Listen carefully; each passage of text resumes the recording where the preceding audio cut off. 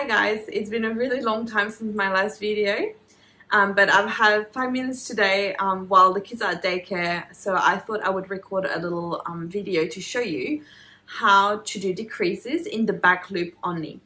And this helps you to make your amigurumi stand flat on their own. I hope you enjoy.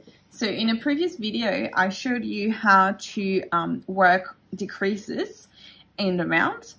What I want to show you now is there's actually a third way of doing decreases that I've been using recently.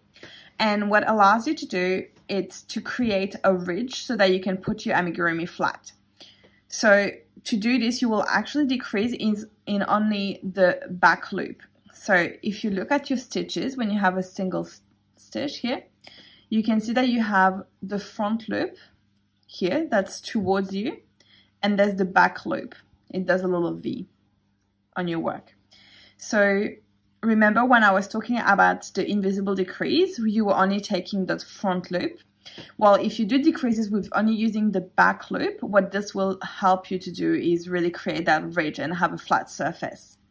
So you insert your hook in that back loop on the first stitch, then you just pull a loop, do the same on the second stitch that you want to decrease, pull a loop again, and then you can finish a single crochet. And see how this is creating a little ridge with those front loops that are left over from that round. So if I do a couple more, you'll see better that it really does like nicely that little ridge.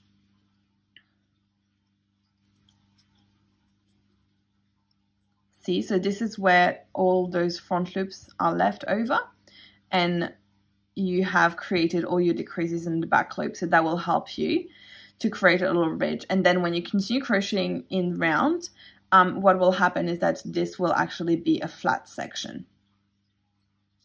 So that will help you from starting with like a rounded shape to end up on a shape that's quite flat, so that you can actually put it down and you don't need any help to have it just stand on its own. I hope you have enjoyed this video. If you've liked it, please give it a thumbs up, and you can also subscribe to my YouTube channel for more amigurumi tips and tricks. Thanks. Bye.